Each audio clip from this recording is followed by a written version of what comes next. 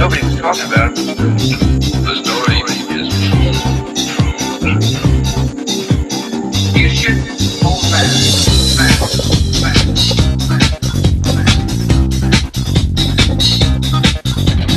You should hold back.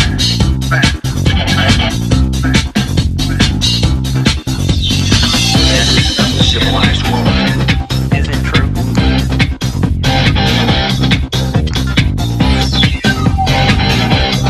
Is it true? Well, take a look. You're building a culture to encourage international terrorism. All names have been changed. Hold back. Nothing will hold up. The names have been changed. Hold back. Nothing will hold us back.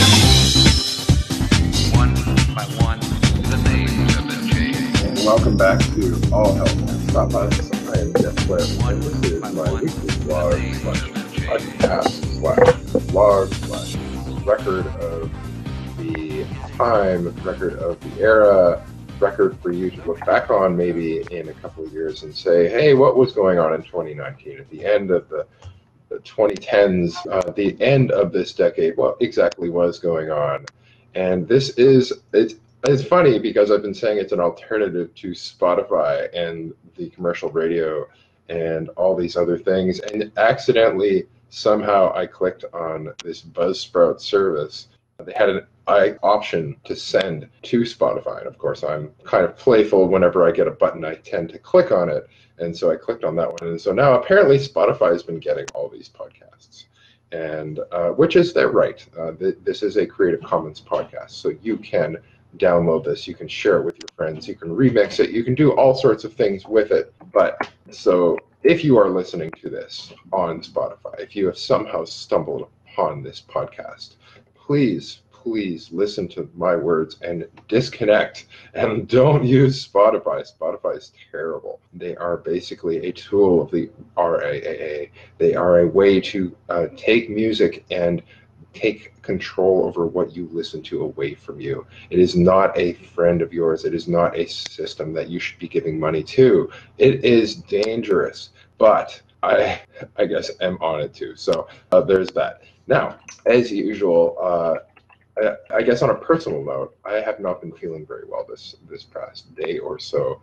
And so if I'm sounding a little scraggly, it's probably because I have a cold or something. So hopefully I can hold it together for the next 40 odd minutes. But I had a couple of people who were interested in participating today, and I told them that I wasn't feeling very good. And so they think every single one of them is bowed down, but that is not their fault. That is totally on me for being sick, not on them. So I will try to get each and every one of them back on the show at some point in the not too distant future. But for now, it is just me and my scraggly voice. So, as usual, since there's nobody else here, I do have some things to play. I actually have, I'm going to save one of them, however, to the end of the show. And I think it's actually going to be a regular feature that I'm going to end the show with this song. So I might eventually try to do a cover of it just because it's kind of a cool little piece of history. I will, however, talk about that last song at the end of the song. And I'm going to play two songs from a band I just discovered this week. Somebody recommended this band. It's a Creative Commons band, so you can go and you can download this stuff for free. Of course, if you enjoy the music, you can of course give them money. That's cool too. Personally, I have not given them money. I think they're interesting. It kind of reminds me of, I think it was Tangerine Dream, some 80s synth bands that really play with this idea of creating these sounds that kind of create this emotion without, how would I put it, without, I don't know, it's like every single one of these songs is like a different environment, but they're very simple and they're very minimalist. It's probably one guy with a keyboard or one guy with a really fancy computer that's capable of generating all these sounds. So that's basically what to expect. And with that, I'm going to play two songs. One is from their album Kiana. The band is called Polymer Witch. And so this album Kiana has a couple of songs, and one of them is FSFCK /my/memories, which is kind of a reference to a system tool in Unix, fsck, which you tend to only use when you're having a bad day. So I'm going to give that one a play, and then we're also going to play another song off of them, which is the one I was looking at earlier. Oh yeah, The Bus Stop, because I've spent a fair amount of time at bus stops over the past week or two, and I don't know, it's kind of interesting that somebody wrote a song about waiting at a bus stop entirely with these synth keyboard things. So give both of those a play, and hopefully you enjoy, and hopefully the sound comes through okay. And obviously, if not, as usual, this video will be posted on YouTube and Mega in MP3 form, so you can listen to the song more clearly. And I will link, of course, to Polymer, which is Bandcamp, so you can get the original from them. So I'll give both of those a play and see you at the end of the musical segment.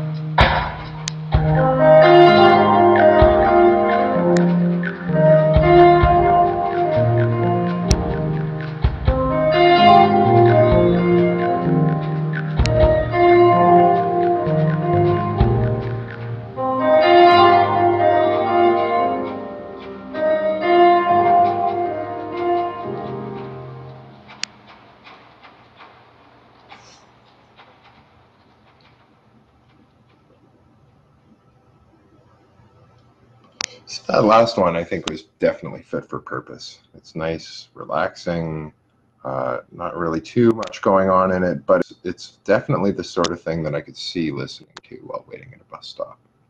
And that's all that's really important, really, is when you make something like that, that's specifically designed for some environment, and it works for that environment. I think it does. I think that Palmer Witch stuff is appropriate for what it's designed for. So anyway, other than music, of course, there's other things going on in the world.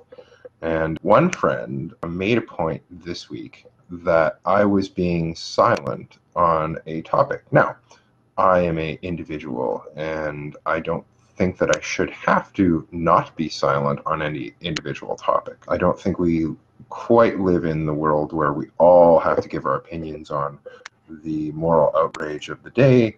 But I do have this show, and I do have my Fediverse and my Facebook, and I have something of a voice left. I'm not totally silent. And so when I'm called on to say something about a topic, I guess it makes sense that I probably should. And so this past week, one of the days this past week was Remembrance Day. And either on Remembrance Day or shortly before Remembrance Day, Don Cherry went on TV and gave people who don't wear poppies shit for not wearing poppies here in Canada. And if you listen to what he said, he wasn't very specific about which people he was talking about. And when asked to clarify, he still clarified as the people who don't wear poppies is who he's referring to.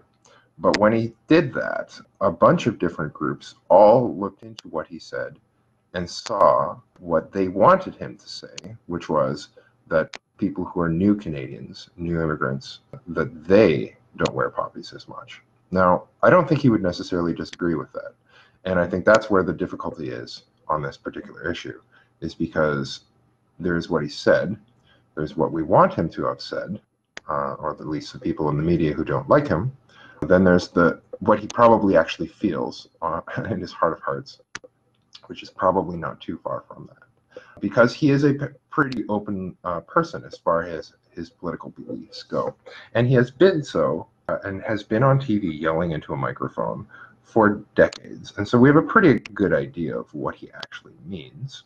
But nevertheless, he was fired and removed from TV and his position at Sportsnet over his opinions that are really no different than the opinions he's been yelling into the microphone about for decades. But who knows? Maybe the moral character of the country has changed over the past 30 years, and maybe there's an improvement. Now, as far as the particulars of what he said, I don't find it as important to comment on that.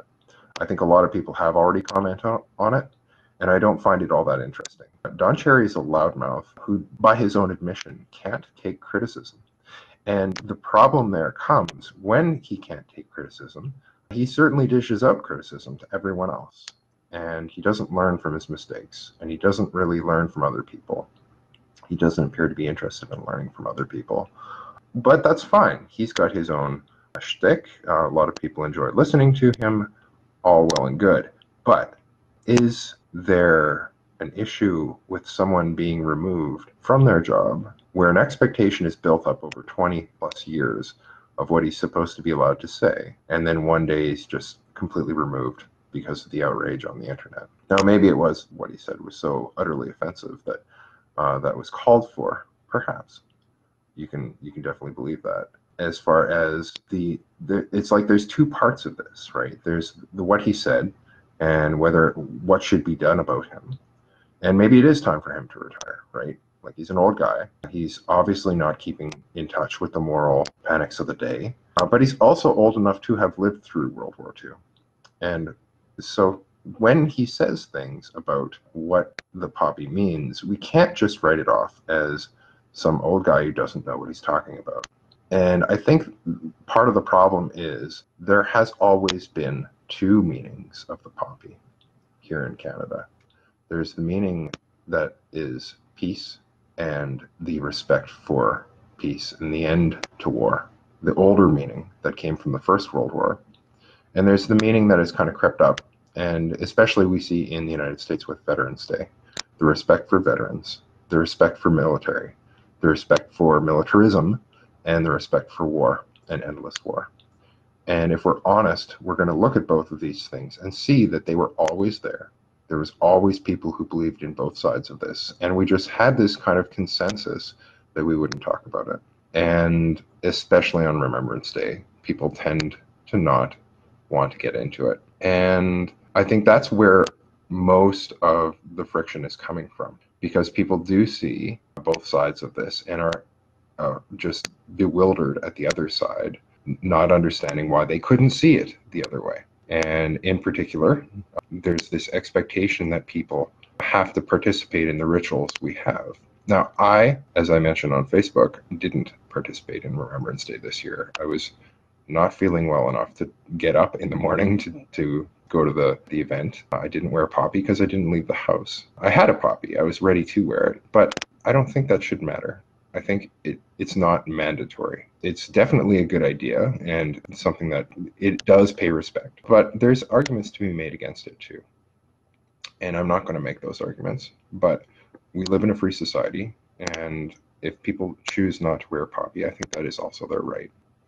So with that in mind, as far as how much I or anyone else should have to condemn Don Cherry, again, Don Cherry doesn't know what he's talking about most of the time.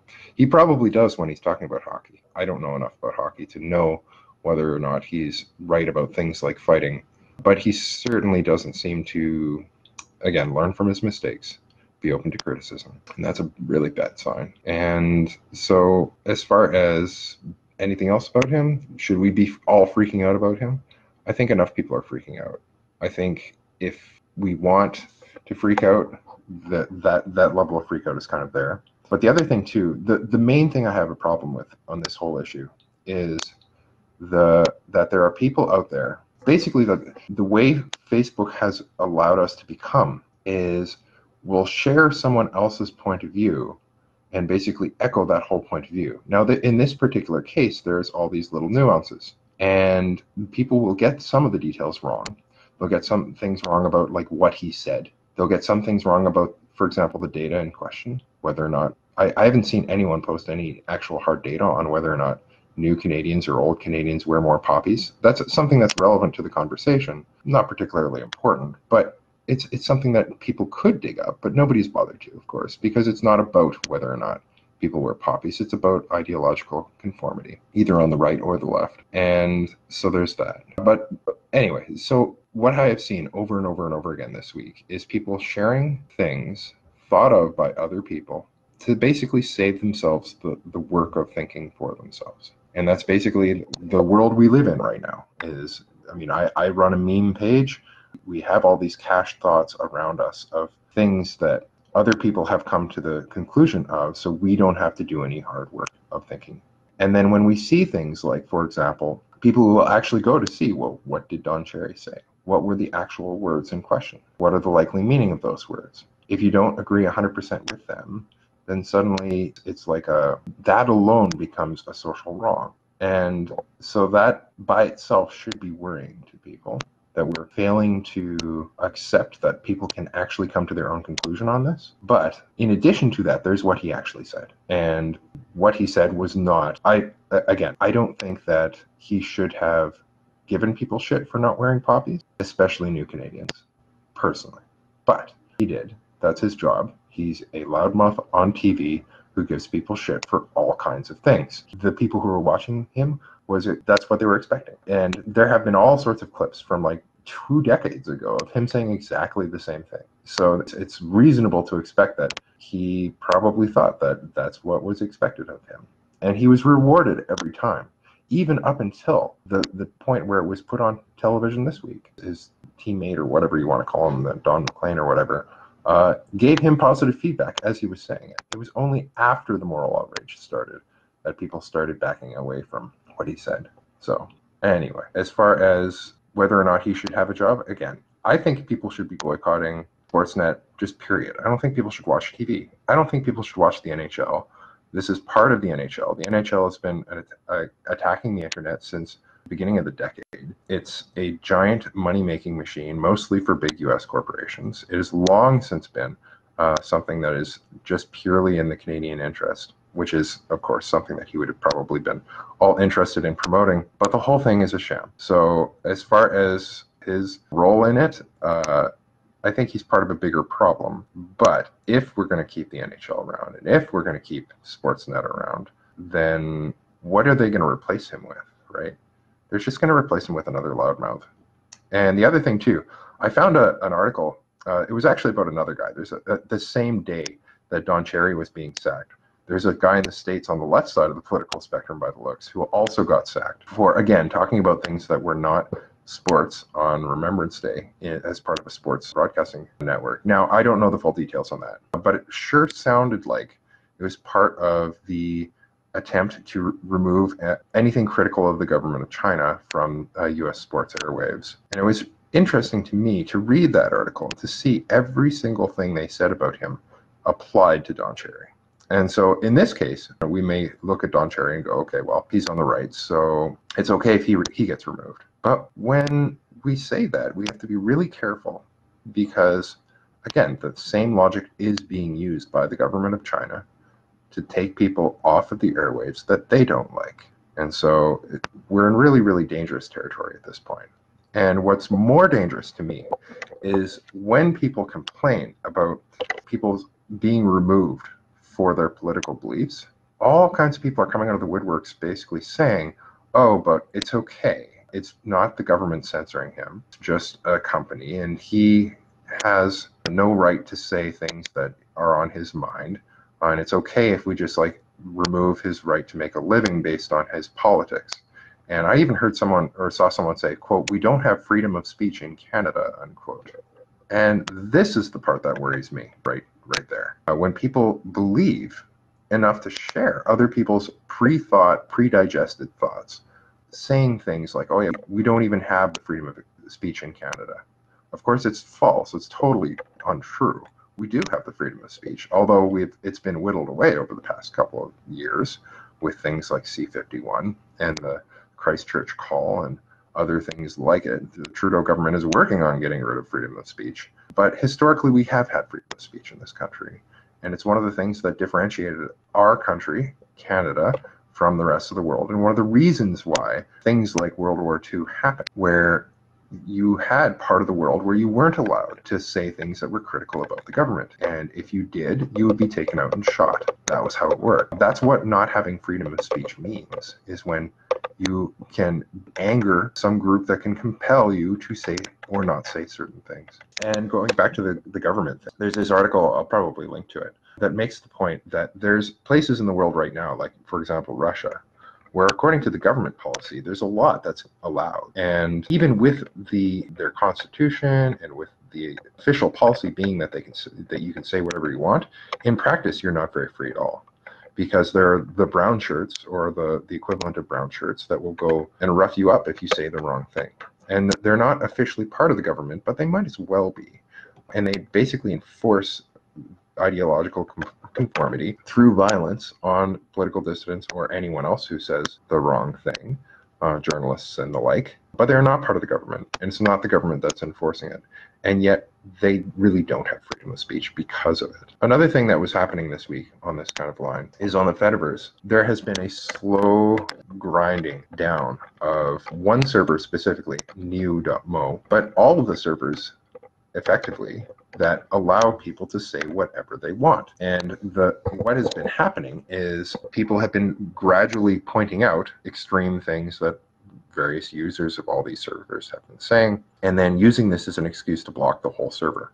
So this, if you imagine it kind of like a telephone network, it would be like if someone in Milwaukee said something bad, like maybe there's a KKK member in Milwaukee or something, and so the whole city of Milwaukee gets cut from the phone network.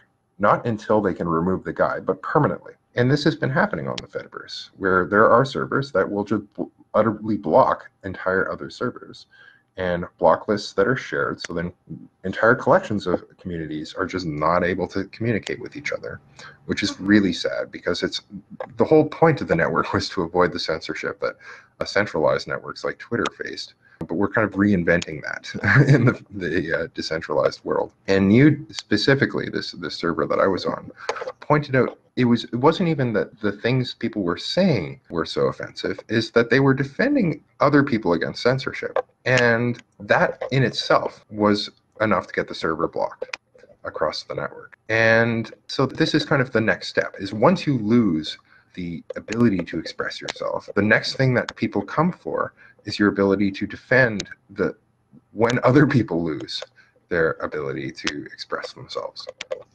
And that actually, it's not just this niu.moe that lost this week because of that, but there was another guy by the name of John DeGoes, which there was one of his videos was removed from YouTube. It sounds like he was disinvited from an academic conference, all because he is standing up against codes of conduct, again, which are removing or causing people to be removed and censored and removed from academic situations for criticizing the process of having people who criticize the process removed. And so there's this big long post by this meta.plasm.us about this John DeGoes, about what he's doing. And if you go through and read it, most of what he's doing is again, looking at the other people who are being silenced and complaining about that. And one of the people who was silenced is a guy by the name of Curtis Yarvin.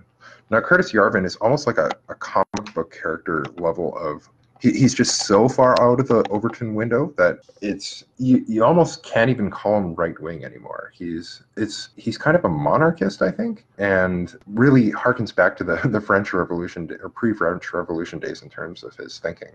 And he explicitly tries to read old books to inform himself of how politics works and how politics can work.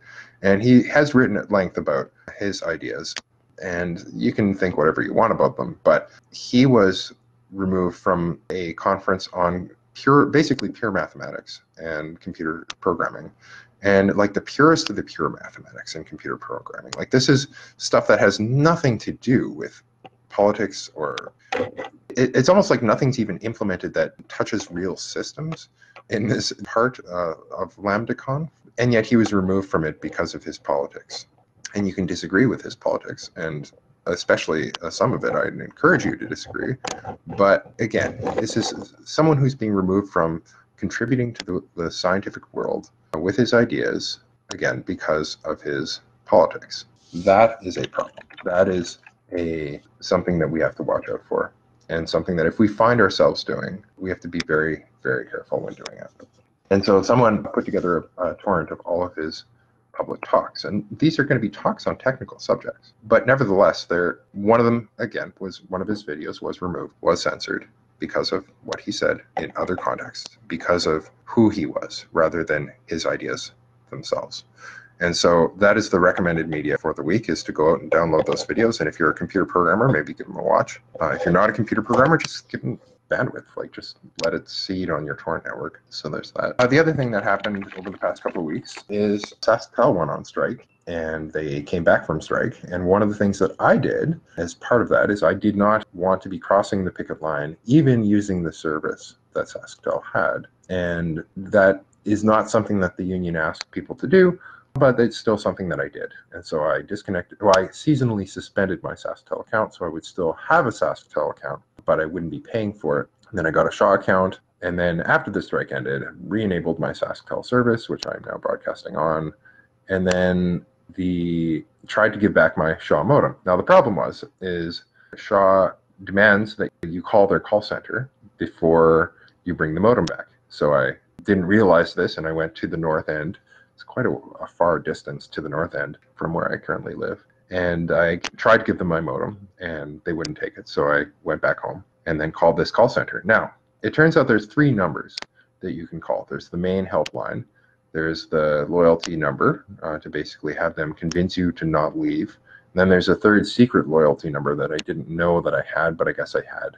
And so I called the normal help number. And it took me, I think it was like 9 hours before I gave up the first day, sitting on hold, waiting for Shaw's technical support or account support to answer. And then the next weekend, because I worked all week, I didn't have time to putz around with this, I called again and again, waited something like 8 or 9 hours. Altogether, it was over 16 hours of waiting on hold for Shaw to have a human being to answer the phone. Now, the fact that when they answered the phone, they still didn't really know what to do with me, that's something. But just the fact that I had to wait and sit on hold for over 16 hours that's such a waste of my time.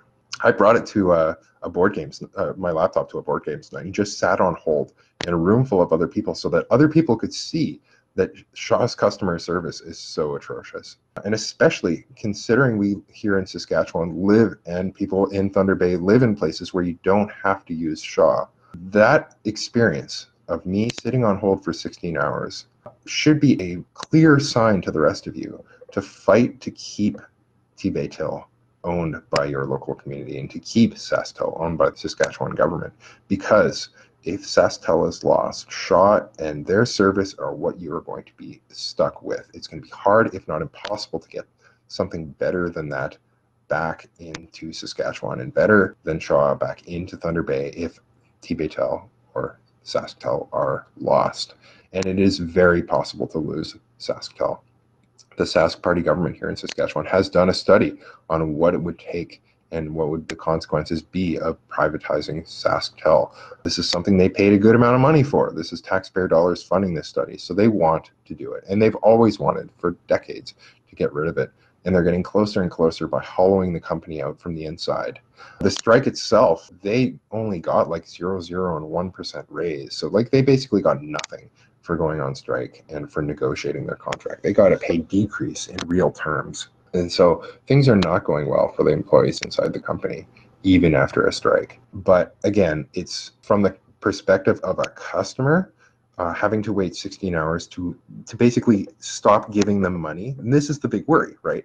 I wanted to stop giving them money. I didn't want to have another month bill, another $30. And I think I wound up getting dinged for $30 because it took so long to get off of their service. And it is an exit cost. Exit costs are the worst kind of costs, but it was just really, really hard to get off of this service. So that was something that took a lot of my time over the past week. But it's, again, not the only thing going on.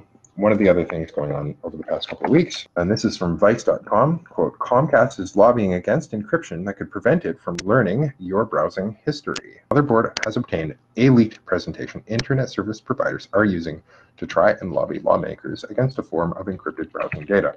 So, quote, internet giant Comcast is lobbying U.S. lawmakers against plans to encrypt web traffic that would make it harder for ISPs to determine your browsing history.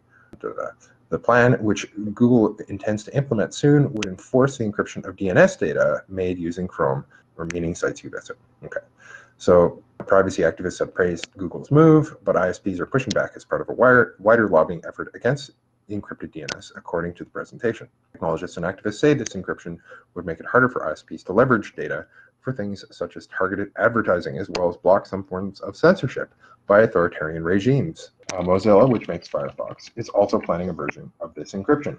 These slides overall are extremely misleading and inaccurate, and frankly, I would be somewhat embarrassed if my team had provided that slide deck to policymakers. Marshall Irwin, Senior Director of Trust and Safety at Mozilla, told Motherboard in a phone call after reviewing the sections of the slide deck. We are trying to essentially shift the power to collect and monetize people's data away from ISPs and providing users with control and a set of default protections.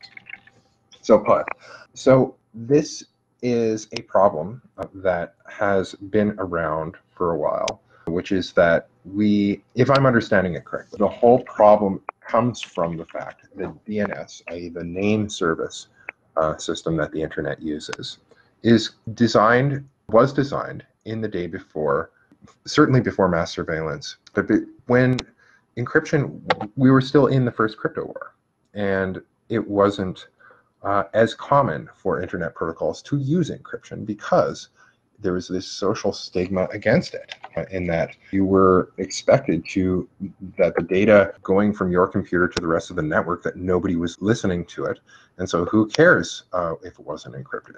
Well, we now know that when data leaves your computer and travels over, as soon as it hits the first router in your house, that router is probably compromised by the NSA.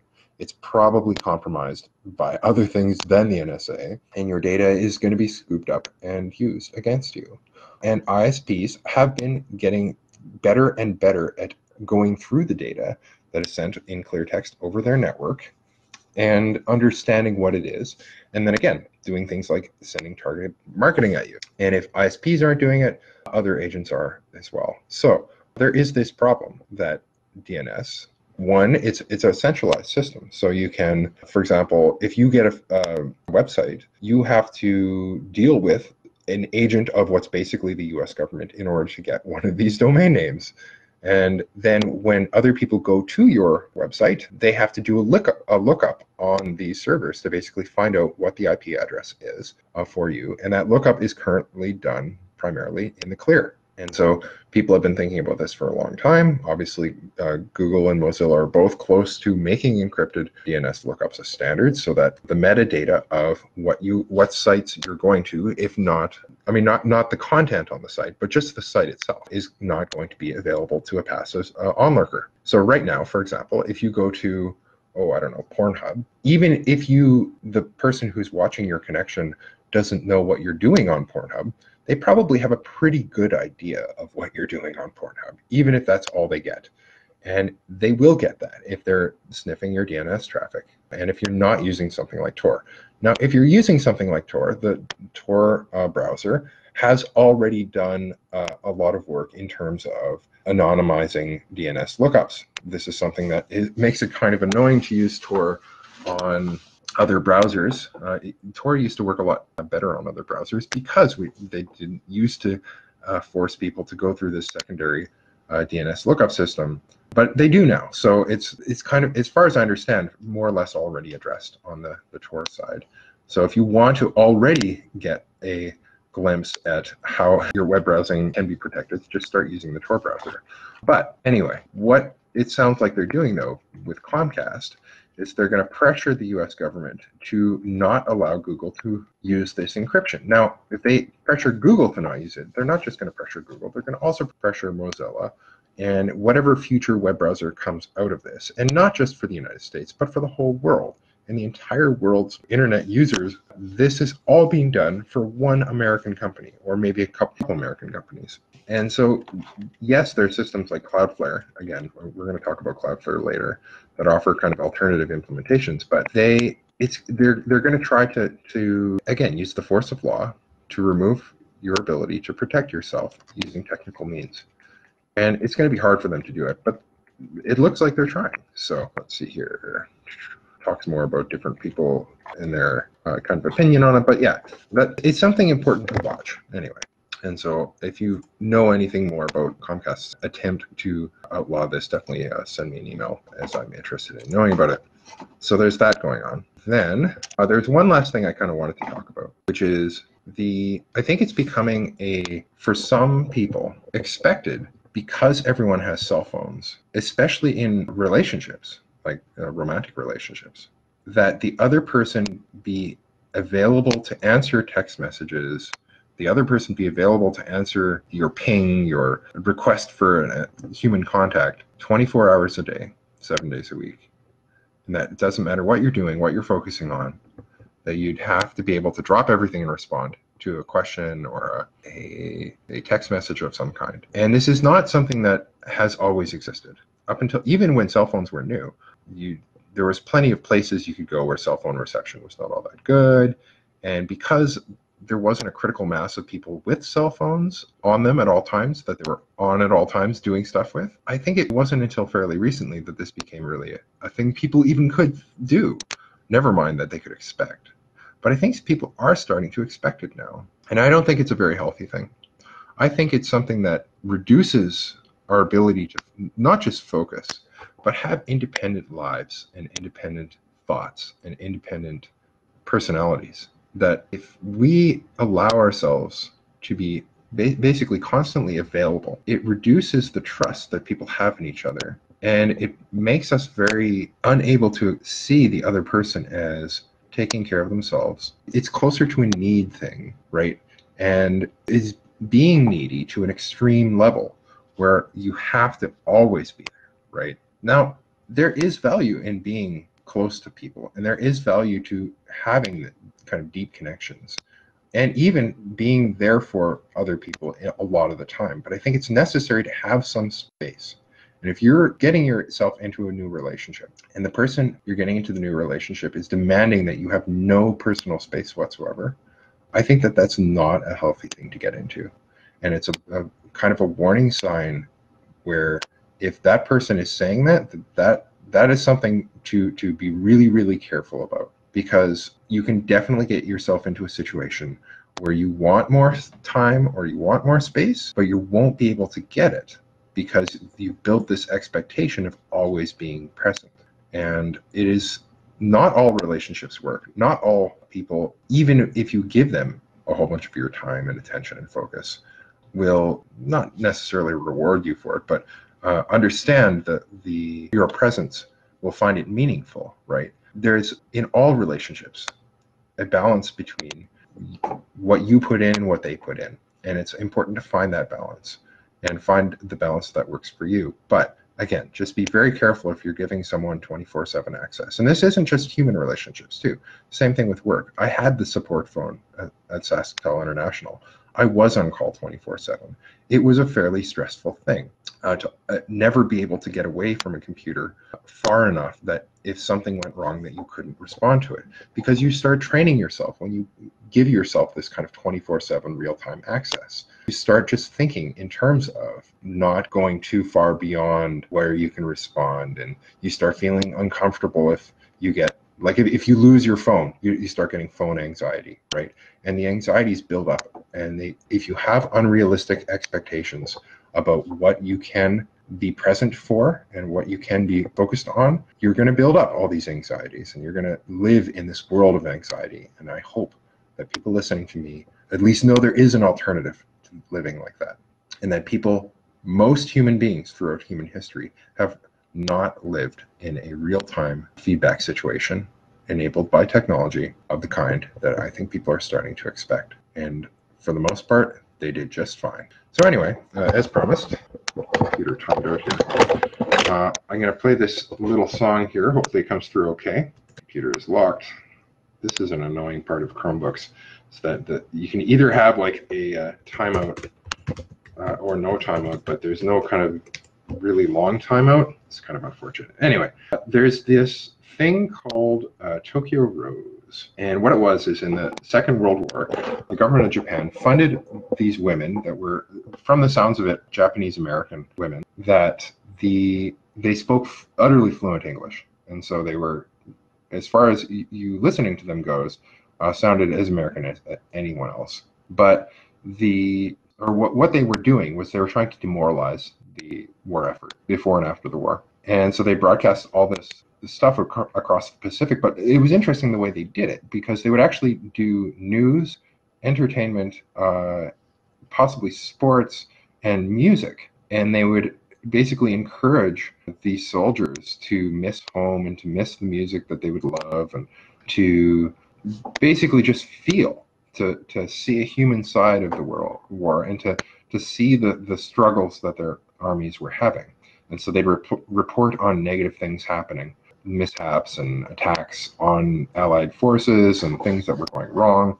And so if you listen to this radio station, you get kind of this biased impression of that the war was not going all that well, and you might as well just be at home and all that sort of thing. But it's interesting because it was the Emperor of Japan who was basically funding all this thing. And so it's old enough that should be in the public domain by now.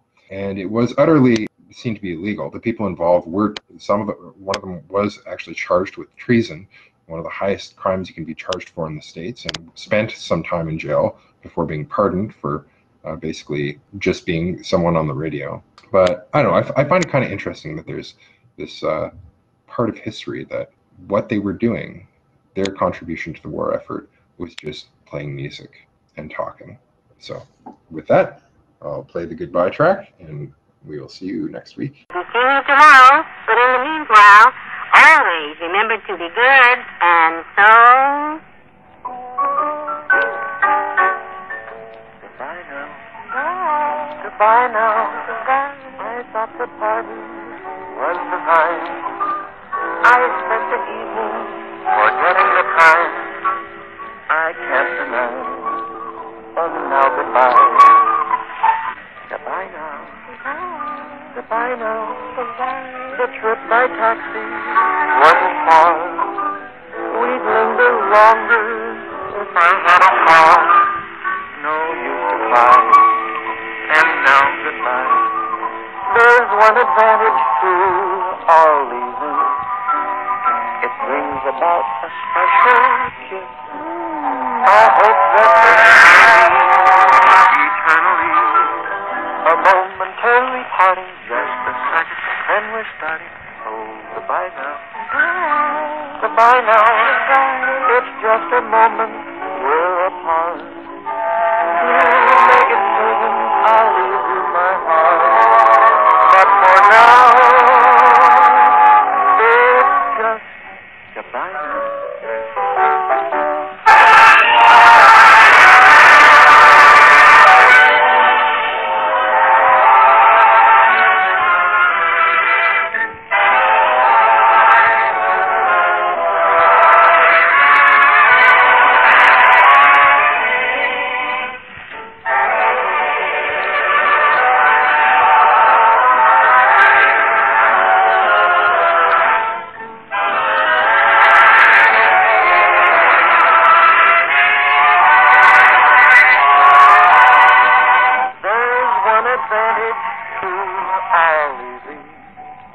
It brings about a special kiss.